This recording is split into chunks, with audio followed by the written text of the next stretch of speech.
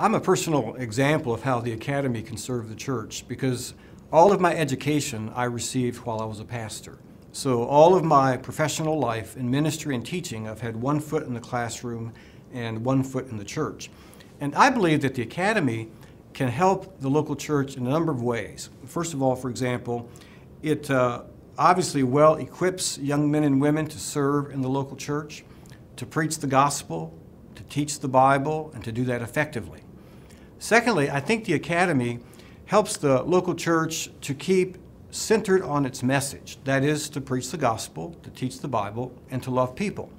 And this, I think, will deliver the church from getting off on detours or tangents and becoming obsessed, say, with prophecy or becoming consumed with, for example, the idea of predestination.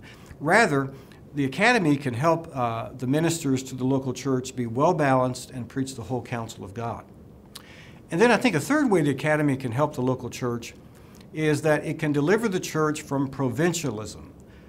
It's natural that a local church wants to reach its nearby vicinity, but that so quickly can turn into a provincial mindset. It can also turn into a myopic vision. And so the Academy can broaden the perspective of the church, and it can instill within it an inclusive spirit to make the world its mission. Fourthly, obviously, the Academy can keep directing young men and women into the local church to serve it. For after all, the church is God's major vehicle of communicating the kingdom. And then finally, the Academy can teach the church how to have a spirit of humility.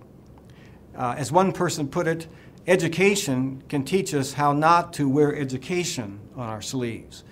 The Academy, Christian colleges, and seminaries can help us not to parade our knowledge, but to rather bring our knowledge to the service and to the betterment of the people of God.